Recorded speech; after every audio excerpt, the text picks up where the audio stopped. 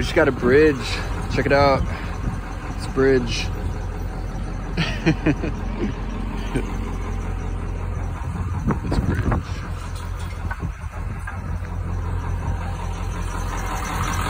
We're talking about how the power to the people, power needs to be returned to the people in the online world. How we need like an education, for sure. Chris is expressing how, what was the name of the Twitter competitor? Parler was taken off the internet, and so like this is an example of how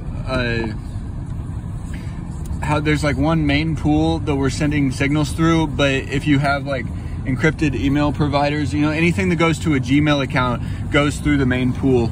So if there's got to be a way, or we need to create new ways. We need like common education on how to get around that. We need like software engineers and an activism home front, and to organize our time effectively so that we can actually fulfill the pieces of what that way of returning power to the people in the internet world is. If you have any kind of thought on that, then you should share it with me, and if you have any relevant skills, then you should share that. That's an important thing.